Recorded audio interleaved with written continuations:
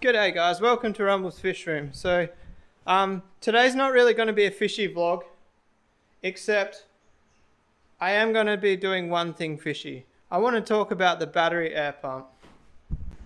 Alright guys, check this out. The air pump's still going. I can't remember if I mentioned this in yesterday's video, but I fully charged the bank. This has been running for probably like 27 hours, maybe even more. And check this out. The power bank is still on 3 bars. So, say it used a quarter of that. So 24 hours, we'll say, is 2.5 microamps or whatever it's called.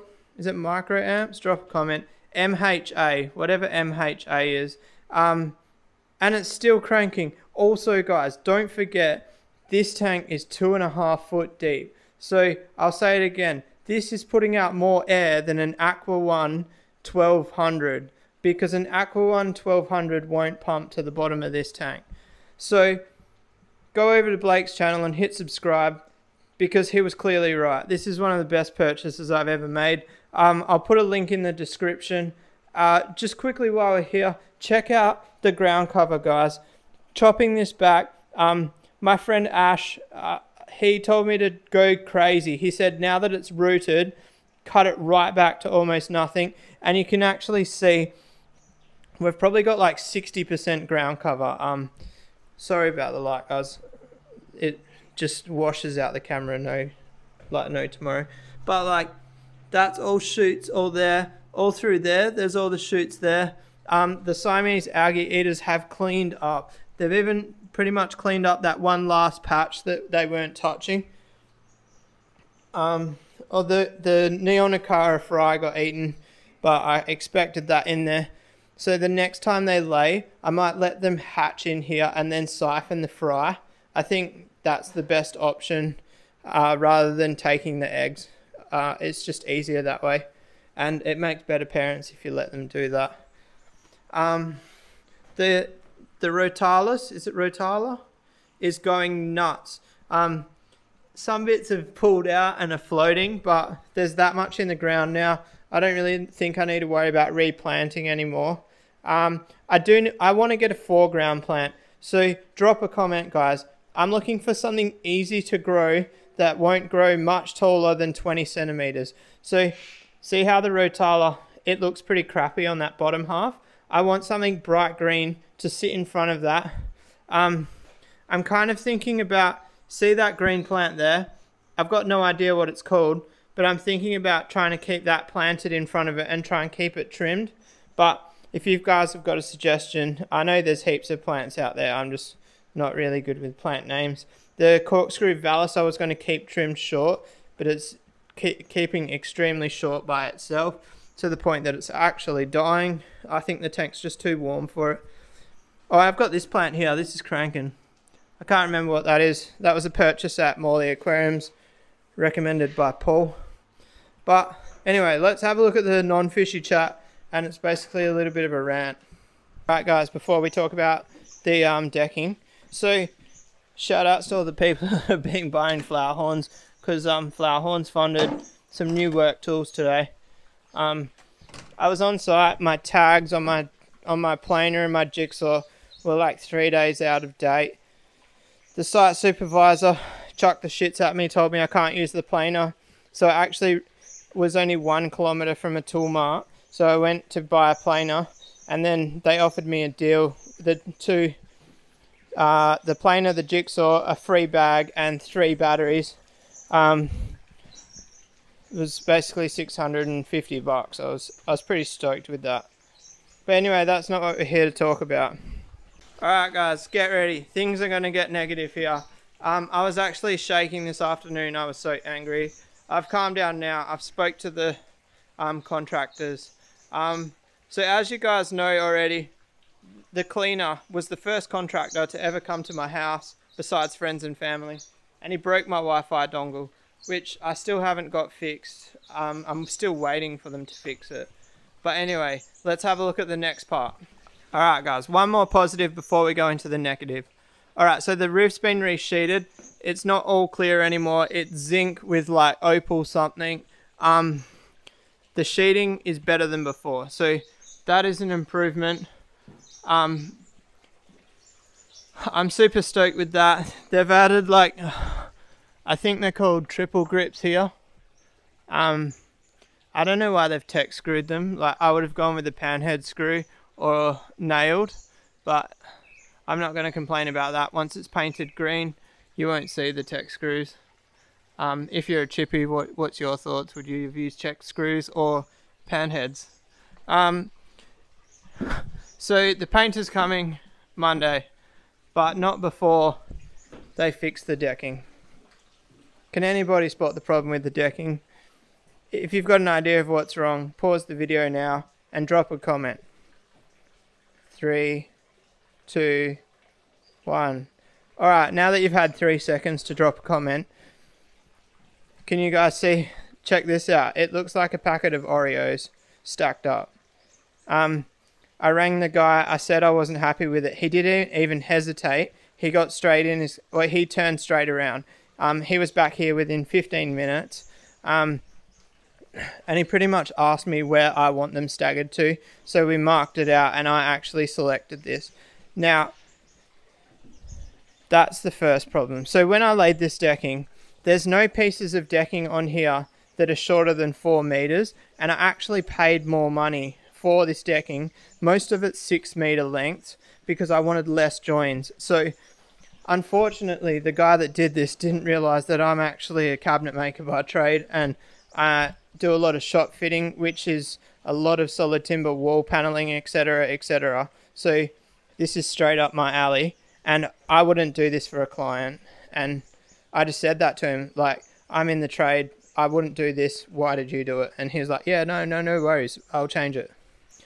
So I'm not going to name and shame the company because he is changing it, and he replied to me, he was back here in 15 minutes.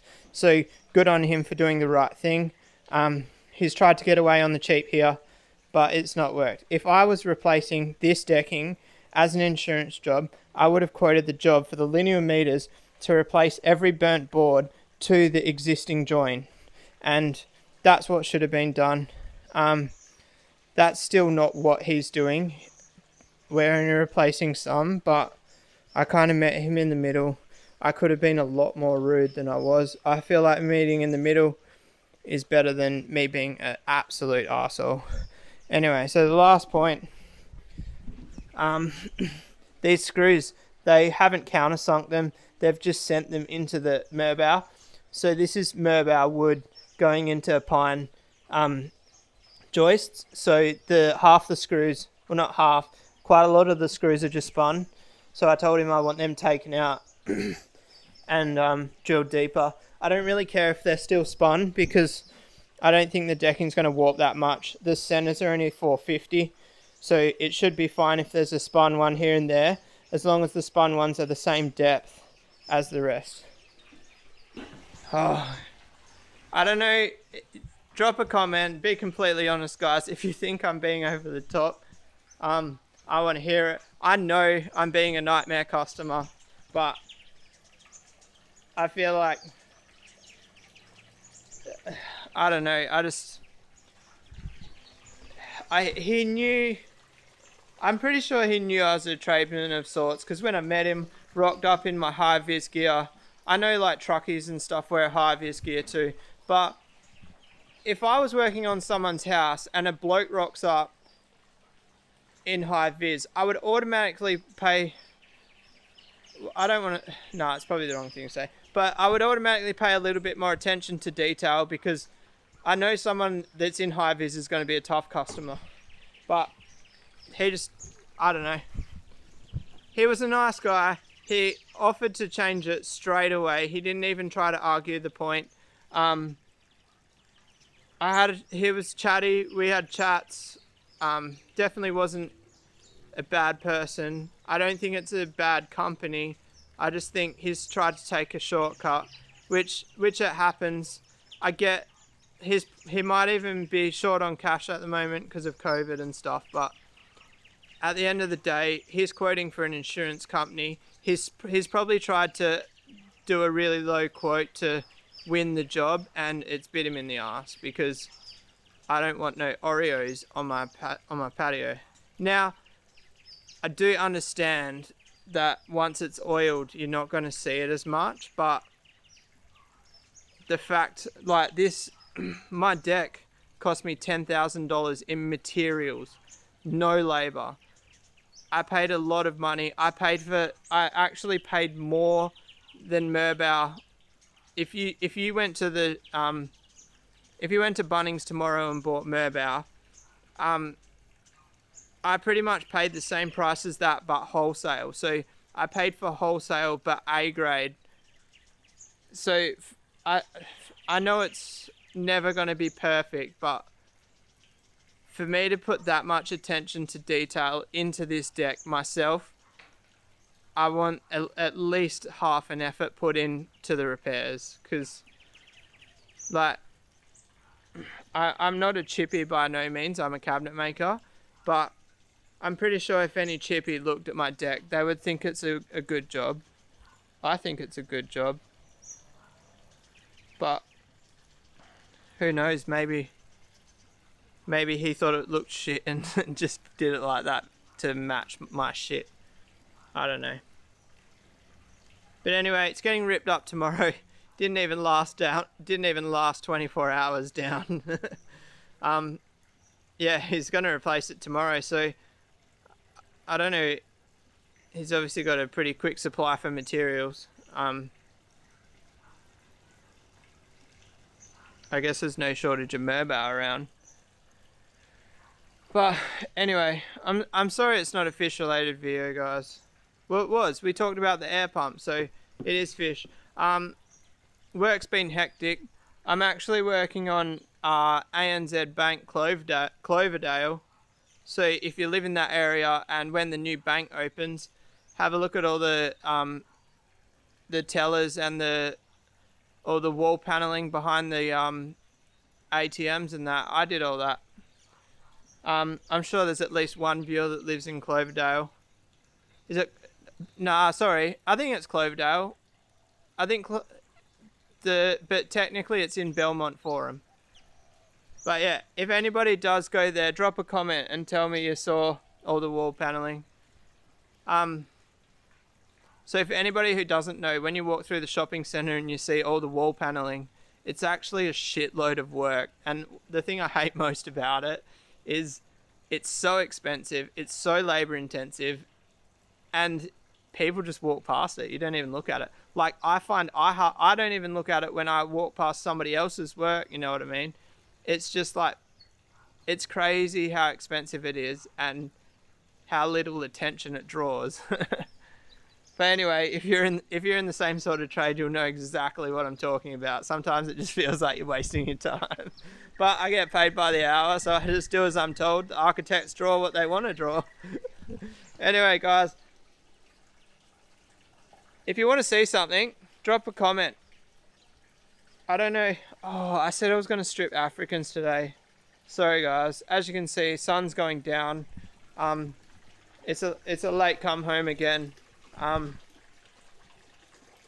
Especially buying new tools, that pushed me back a good hour and a half because I had something I had to finish today, and oh man, I was raging. And like, it just is what it is. Almost $700 on tools. I wasn't happy, but I guess that's just part of my job. I've got to buy tools. But it was completely funded by Flower Horns, if anybody's wondering. Which is kind of annoying because I had that kitty there to pay my power bill. But that's alright. I'm probably going to advertise a Flower Horn today or tomorrow. So keep an eye out on Facebook, guys. Either I'll put it on my page. And it's one of my selects, guys. It's one of my selects, one of the top 3. So, even though it's a top 3, I am selling it because I need to pay bills at the moment, and at the end of the day, I can't keep them all. And so I'm selling one of the biggest ones, and I've got that little one, Richard, coming up. So for any of you guys who are wondering about the names as well, I've only taken one on board so far, Richard, and that was by Jesse. Richard meaning Dick, meaning cock. Yeah. But anyway, if you like this video, guys, give it a thumbs up. If you want to subscribe for more, hit that little red button. If you want to keep hearing insurance updates, well, I'm going to keep doing them anyway because I know a few of you are interested in that. And I'll see you guys tomorrow. Peace out.